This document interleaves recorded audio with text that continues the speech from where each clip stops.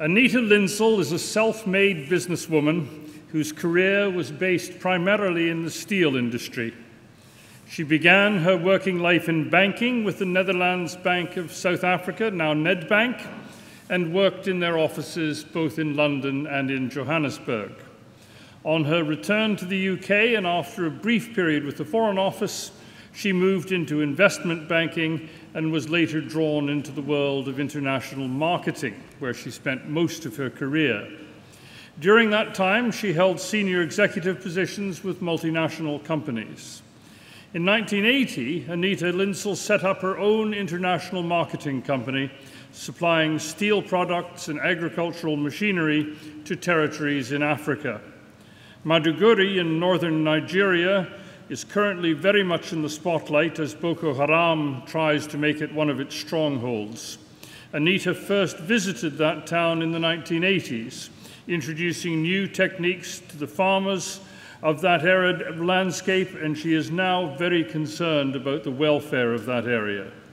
She was a pioneering businesswoman working in a sector that would have been perceived as very much a man's world. She established the first Anglo-Japanese trading operation in London on a joint venture basis. Similar initiatives with major Indian and African companies followed. International business necessitates travel, but in Anita's case, it gave her a passion for travel that has continued throughout her life. Her travels have extended to both ends of the earth, searching for polar bears in the Arctic and in the Southern Ocean, walking in Shackleton's footsteps on the final sector of his journey across South Georgia. Shackleton's spirit of exploration appeals deeply to Anita, so when she realized she would be able to visit his grave on South Georgia, she took along a stone from her garden to leave beside his gravestone, so creating a moving personal tribute across the generations in one of the most remote places on Earth. In less remote places, Anita has been able to indulge her passion for art, and over the years she has assembled a fine international collection of paintings, sculptures, and bronzes. In another passion appropriate to one with a pronounced spirit of adventure, Anita has for the past 40 years maintained a private pilot's license. An appetite for challenge is one of Anita Linsell's most pronounced characteristics, and it takes many forms. Some are charitable, such as her work as a trustee of Global Cancer Concern, or for a period running a research station in the Seychelles, involved in the introduction of what was considered to be an extinct species of giant tortoise. She has also chaired for 16 years the management committee that oversees the running of Dingley Hall, near Market Harborough, where she currently resides. The greatest challenge that Anita has taken up after a successful business career centers on this university. This engagement began in the mid-1990s when she enrolled as an undergraduate in history of art, which enabled her to enhance and discipline her command of a field that had always been a passion. Within 2 years of graduating, Anita had joined the standing committee of the university's Alumni Association, as she inevitably rises like bubbles through champagne, she soon became chair of the Alumni Association. In the course of what became 2 terms of office, she worked tirelessly for this university and its alumni. Her main objective was to effect change, to raise the profile of the Alumni Association, a key university body established under our founding Royal Charter. Initiatives varied from high-profile events, fundraising, Team Leicester in the Edinburgh Marathon in 2006, to constitutional revision. Awarding fellowships and grants to students assisted her cause. Membership of the University Council for 6 years enabled her to lobby for the change she considered necessary. This change was ultimately achieved and her vision fulfilled when the seeds that were then planted grew into the organizational structure that now exists. The end of Anita Linsell's terms of office did not mark any diminution of her commitment to this university. She has continued to serve on the university court and has also recently assumed the role of lay member of the university's Social Sciences Ethics Committee. She has supported the university's recent fundraising appeals for the new Galleries wing at the Richard Attenborough Centre and the ambitious Cardiovascular Research Centre of Peel, and is a regular attender at events organised by the wider university committee. Taken as a whole, this amounts to 20 years of selfless, committed service to this university, and today is our opportunity to say thank you and to honour her extraordinary contribution to the life and well-being of this university and its graduates. Mr. Chancellor, on the authority of the Senate and of the Council, I present to you Anita Linsell, that you may confer upon her the degree of Doctor of Laws. Well done, Anita. Congratulations to you. Thanks for what you've done for our university. I was here as well. Yes, good stuff.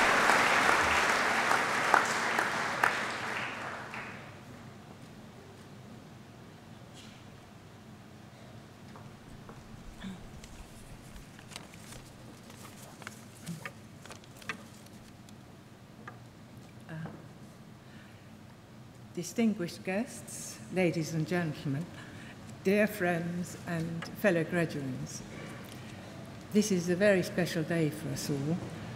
I think you will agree.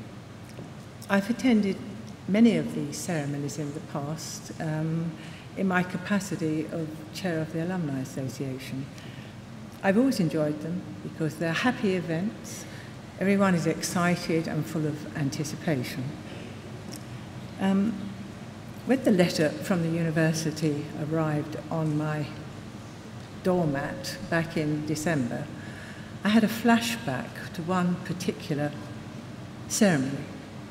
At that ceremony, I arrived in due time, went to the dressing room, went to the place where my gown would normally be waiting for me, and there was no gown. Well, I called one of the dressers over immediately and told her what my situation was. She went away and 5 minutes later came back and handed me a gown, a beautiful red gown. Well, I was completely shocked. I said, I protested. I said, I can't possibly wear that gown. I would be an absolute fraud. So I was politely informed that if you don't put it on, you're going to miss the ceremony today because it starts in about 5 minutes. But by this afternoon, we will have the correct gown for you. So I put the gown on, and I thought it was absolutely magnificent. I thought, and in that split second, I thought it might be worth signing up for the course to wear such a gown. I didn't realise in years ahead that I would be able to wear this gown in my own right, and for that I thank the university, the President, Vice-Chancellor, the Senate and the Council. I feel very proud today. And while I'm at it, I would also like to thank two others who I think may be in the hall today. And that is Cathy Whitehurst and Nigel Armitage. When I became chair of the Alumni Association, it was a very small office, and those two backed me 100% in the ideas I brought forward to instigate change. Now, back to the business of today, which is my fellow graduates. A lot of what I was thinking about saying, our President and Vice-Chancellor has already said. But I'll say it anyway, if you don't mind. Today you've reached a milestone in your lives. You've worked very hard to obtain your degree. Now, this is an excellent degree from an absolutely first-class university, and so you can now go ahead with confidence. When I was thinking of what to say to you today, I analysed my own career path, and it appeared to me that I have followed three main rules to obtain any goal I had set myself at any point in time. And those rules are determination, application, staying power. It's not rocket science. Determination, application, stay in power. Of course, you always have to have a plan, because if you don't have a plan, it's very difficult to get to a destination. In my own case, it was always a 5-year plan, but like most African states, after 3, I tore it up and reassessed. And the wild card in all this is luck. Now, if she comes anywhere near you, you have to grab that opportunity with both hands. I hope you enjoy your celebrations today, because I most certainly will. I don't think this is the last brush you'll have with academia. As you add to the knowledge of the subject you've been studying, you may decide to change direction. It's very competitive out there right now. Or you might just decide to study something for which you have a passion, whatever. So I hope we see you at the university again, either for study purposes or to attend one of the many alumni events that take place throughout the year. So on that note, I say I hope you have very good celebrations, and I wish you all the very best on your onward journey. Thank you.